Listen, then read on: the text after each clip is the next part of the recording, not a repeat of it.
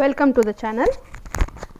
இன்னைக்கு electrostatics lessonல இருக்க superposition principle பத்தி பார்க்கலாம்.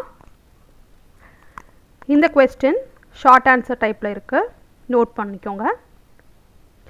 System containing n charges Q1 Q2 goes on to Q1. ஒரு சிஸ்டம் கன்சிடர் பண்ணிக்கோங்க. அந்த சிஸ்டம்ல நிறைய சார்ஜஸ் இருக்கும். Q1 என்றது first charge, Q2 என்றது second charge, Q3 என்றது third charge, fourth charge, so on. எவ்வளவு சார்ஜஸ் இருக்கும்னு தெரியாது. so Qn என்றது nth charge. இப்போ இதுல எல்லா சார்ஜும் மாறி மாறி ஃபோர்ஸ் கொடுத்துக்கும். அட்ராக்ஷனா இருக்கலாம், ரிப்பல்சிவ் ஃபோர்ஸா இருக்கலாம், பாசிட்டிவா இருக்கலாம், நெகட்டிவா இருக்கலாம், நமக்கு தெரியாது. இப்போ இந்த சார்ஜை மட்டும் கன்சிடர் பண்ணிக்கோங்க. Charge Q1. Force is exerted to Q1 by all other charges. So இப்போ இந்த Q1 சார்ஜை மட்டும் கன்சிடர் பண்றோம். மற்ற சார்ஜ் எல்லாம் Q1க்கு ஃபோர்ஸ் கொடுக்குது. Q2ல இருந்து Q1க்கு ஃபோர்ஸ் வருது, Q3ல இருந்து Q1க்கு ஃபோர்ஸ் வருது, Q4ல இருந்து Q1க்கு ஃபோர்ஸ் வருது. So the force on Q1 exerted by charge Q2 is, இப்போ செகண்ட் சார்ஜ் வந்து Q1க்கு ஃபோர்ஸ் கொடுக்குது. அதோட ஃபார்முலா ஏற்கனவே நம்ம பார்த்திருக்கோம். F12 is equal to K into Q1 Q2 divided by R square 21 R cap into R cap. R cap வந்து unit vector, அது டைரக்ஷனை காட்டுது.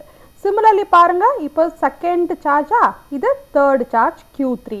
இப்போ Q3 சார்ஜ் வந்து Q1க்கு என்ன ஃபோர்ஸ் கொடுக்குது? அதே ஃபார்முலா தான் இங்க 12க்கு பதிலா 13 போட்டுக்கணும்.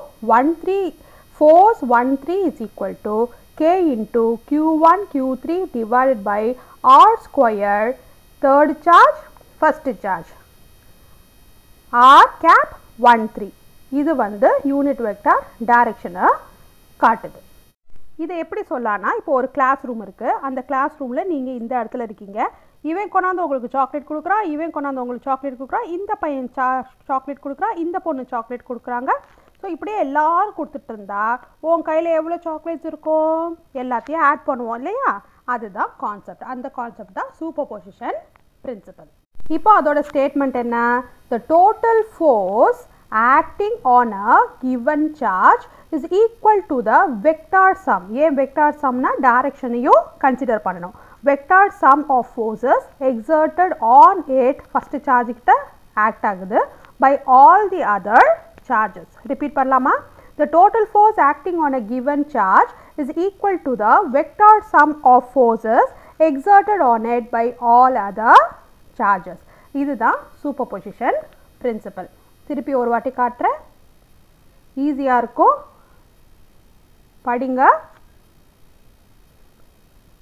ரொம்ப ஈஸி தான். Short answer type question. Subscribe பண்ணிக்கோங்க. ஈஸியா படிச்சிடலாம்.